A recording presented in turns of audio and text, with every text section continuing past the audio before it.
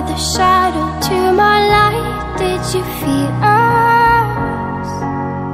Another star, you fade away. Afraid our aim is out of sight. Wanna see us alive. Where are you now? Where are you now?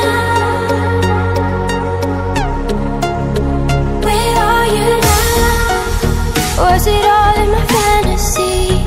Where are you now? Were you only imaginary? मकसद से जमा हुए हैं और खास मकसद जमा होने का है सर्वपल्ली राधाकृष्णन के जीवन पर जो शिक्षा उन्होंने दिया है, क्या अभी भी हमारे जीवन में लागू है? क्या उसका जो शिक्षण दिया है हमारे जीवन में लागू करने का जो स्वभाव या सौभाग्य मिला है, क्या हम उसे लागू कर रहे हैं? गुरु गुरु शब्द सुनते ही प्राचीन काल से जो शिक्षा दिया जा रहा है उसके बारे में जानते हैं, लेकिन ये गुरु कौन है? गुरु वही है जो ईश्वर है, अर्थात ईश्वर हम कैसे जानते हैं? हम and everyone, my dear fellow mates. Today's topic is Dr. Radhakrishnan relevant today?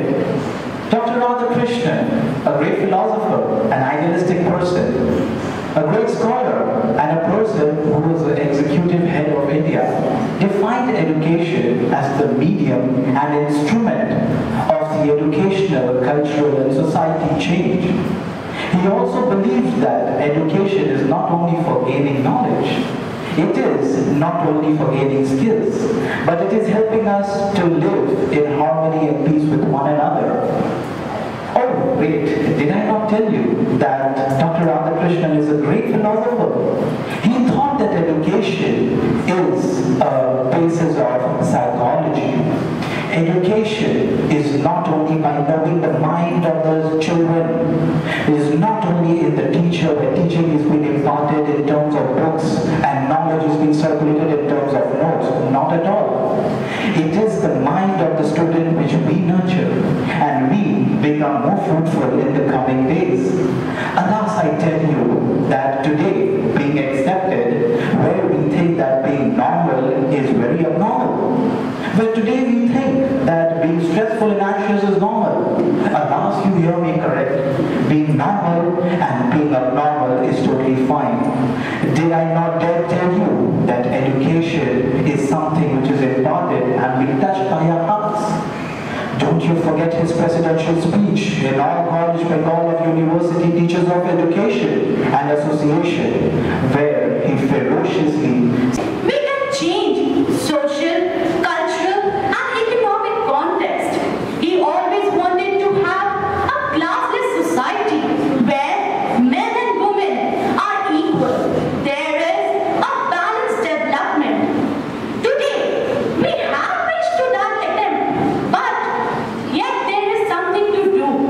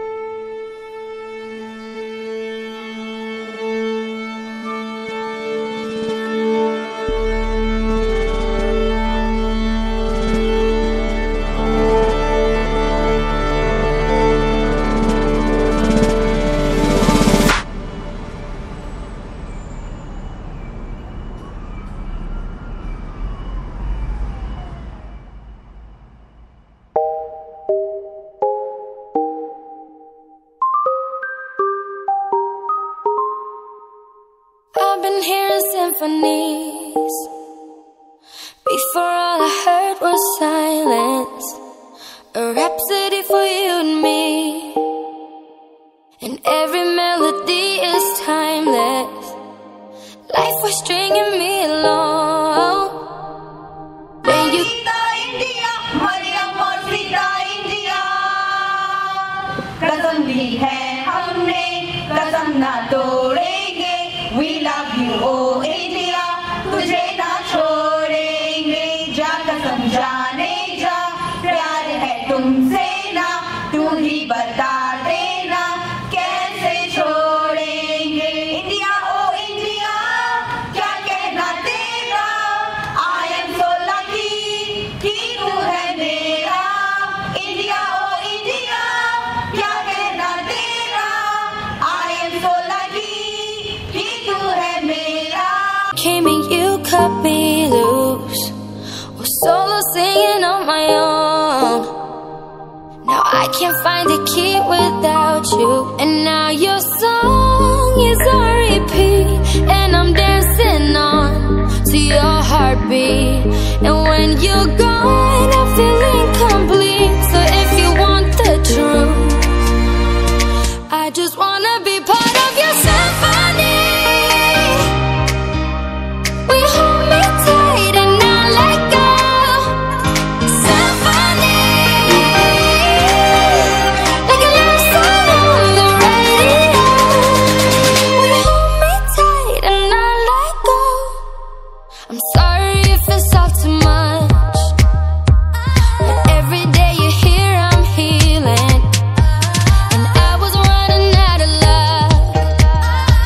I never thought I'd find this feeling, 'cause I've been hearing symphonies. Before all I heard was silence, a rhapsody for you and me. Every melody is timeless, and now your song is on repeat, and I'm dancing on to your heartbeat. And when you're gone, I feel incomplete. So if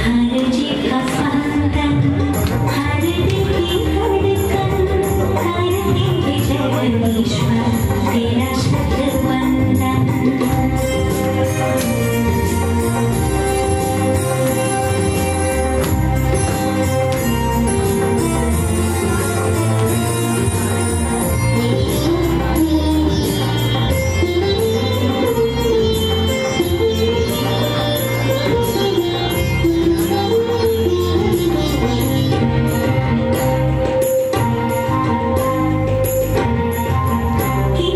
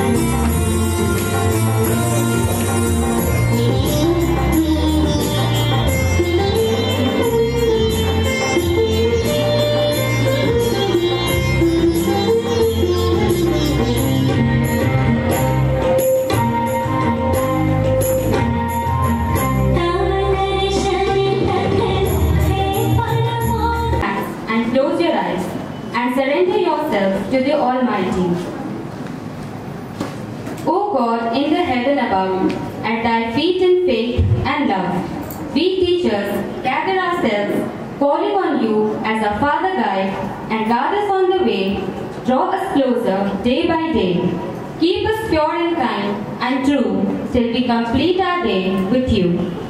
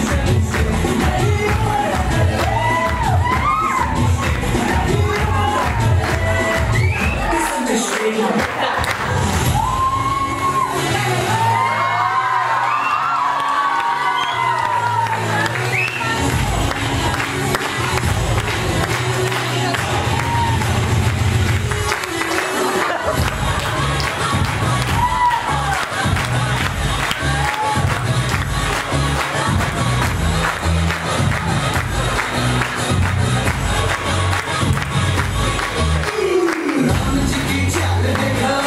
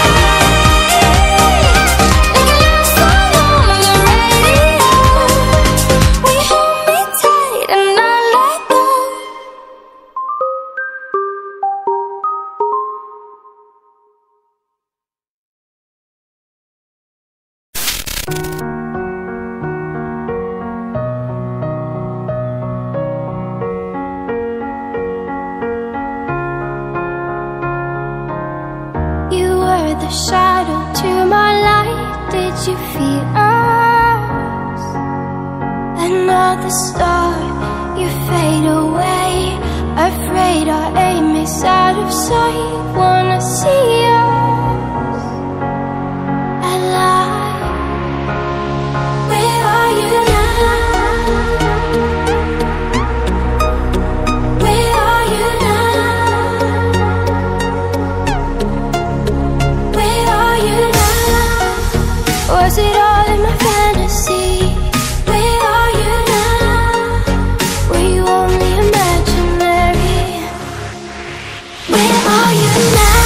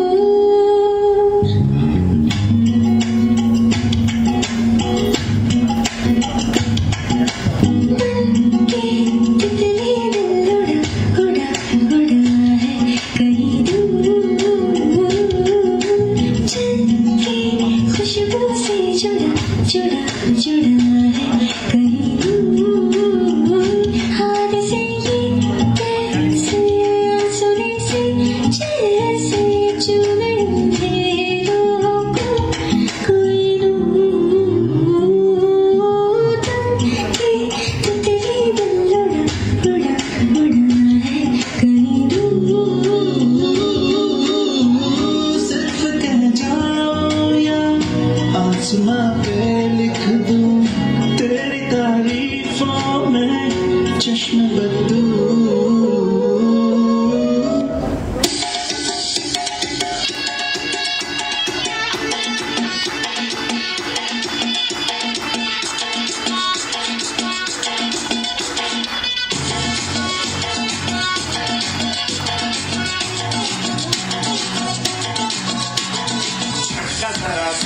महसूस हुआ है life की गाड़ी देख कस के मारा break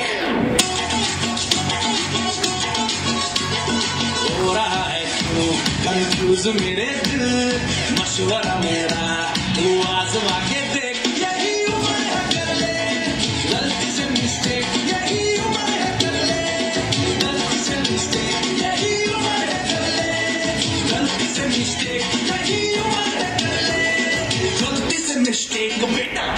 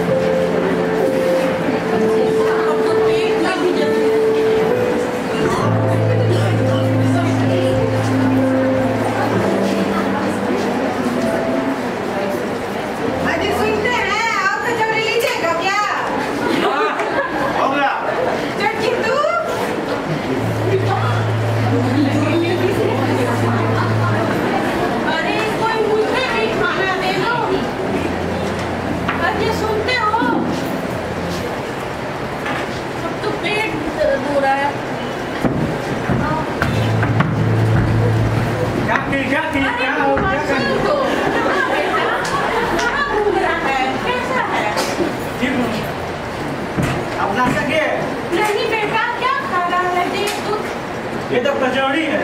अरे तेरी माँ तो नाश्ता देती ही नहीं मुझे, देना बेटा। खाइए। हाँ। लेकिन ये तो झूठी है। कुछ नहीं होता बेटा, बच्चों का झूठा भी अमित समान होता है। ले ले देना ले बेटा। ले। तू तो कचौड़ी है काकी, जब तू मर जाएगी ना तुझे एक नहीं दो कचौड़ी तेरे मुंह में ठूसूं। भगवान, आजकल का जमाना क्या है, बच्चे भी बड़ों की इज्जत ना करते हैं। जब माँ बाप भी इज्जत ना करें तो बच्चे क्या खा के इज्जत करेंगे? आई माँ, अब तो पैर भी टूट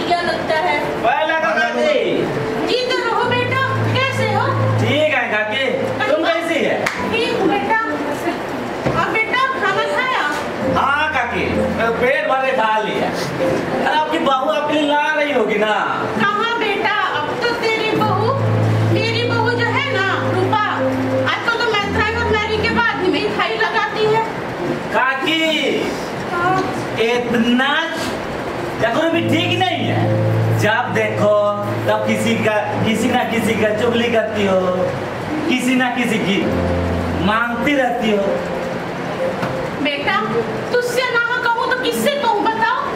अरे काकी इतने लोग बैठे हैं, उनसे बोलिए ना, काहे हम तो बोल रही है।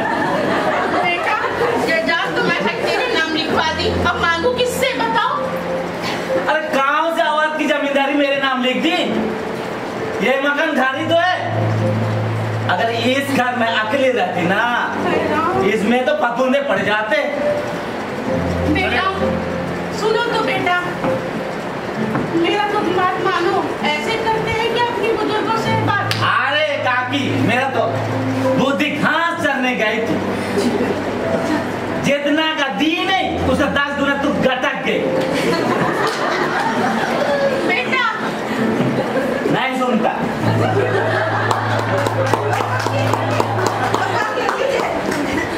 क्या है बेटा ये? आपके लिए रोटी। बेटा ऐसी सूखी खाना कौन किसको देता है बताओ? ऐसा तो कोई अपने जानवरों को भी नहीं खिलाता। अरे क्या सुबह सुबह लगा के रखती है? जब आदमी बाहर जाता है तब डंका भी जाने लगती है। इतना राम पे लगा होता ना तो भला होता। अब जाओ। बेटा ये लो, मैं नहीं खाती रात का बचा बासी खाना। अब तेरे लिए यही है और कुछ नहीं बचा है। भगवान करे ना जो तेरी बहू आ रही है ना, वो भी तुझे ऐसा ही करे। तू समझी कि हम बुजुर्गों की हालत समझी। रूपा, ओ रूपा। हाँ चटनी की मम्मी। की शादी पे हो गई। अगले महीने की शादी है। बधाई हो, बधाई हो। हाँ धन्यवाद।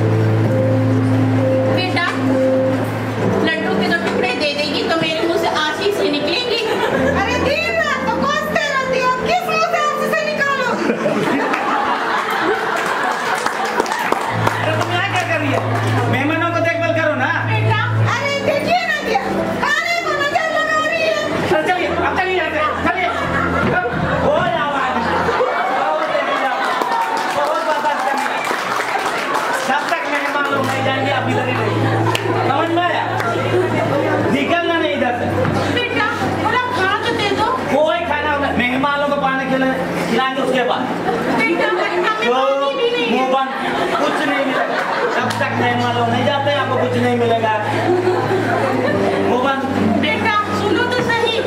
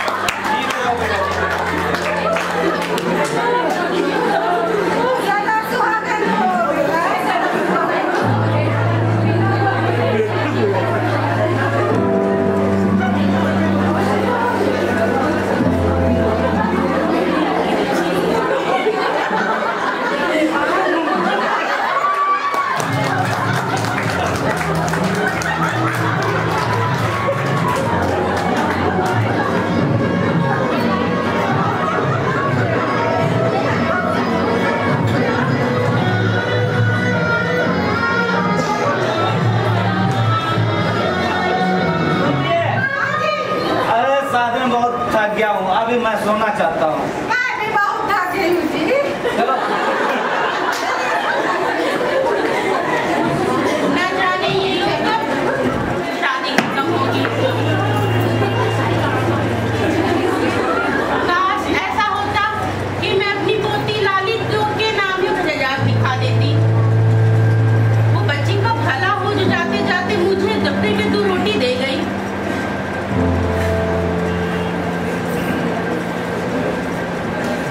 मेरा भतीजा तो बहुत बड़ा चंडाल निकला और उसकी लुगाई 1 नंबर की चंडालनी।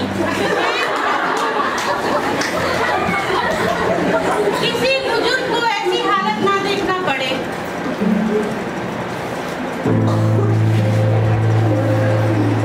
आज के जमाने में हम बुजुर्गों की यही हालत होता है।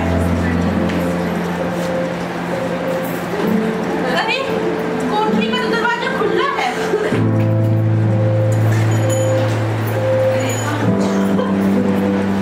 अरे इतना भी कोई खाना फेंकता है भला? लगता है बुद्धि राम ने शादी में बहुत खर्च